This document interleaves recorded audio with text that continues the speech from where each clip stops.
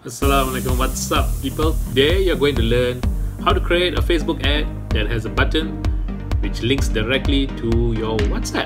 So great news for Malaysia.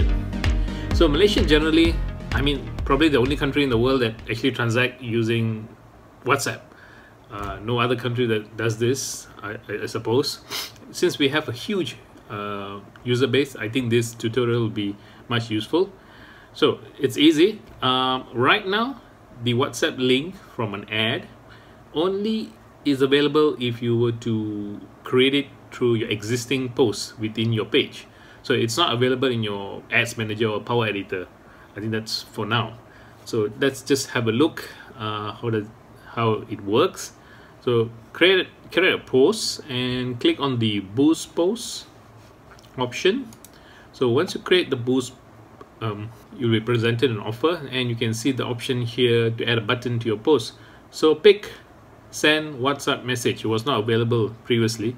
This is something new since December. And add in your phone number.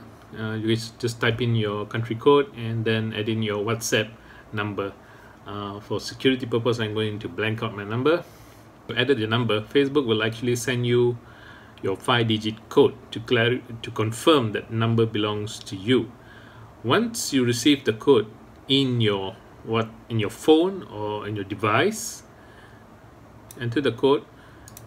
Facebook will try to confirm the code, and it works, and voila, you'll get a message saying your WhatsApp number is now connected to your page. So that's simple it is. And once you run your post, you'll have a button right below which says send message, and people who clicks on the button will be directly linked to your mobile phone or to your WhatsApp device, be the tab and so on.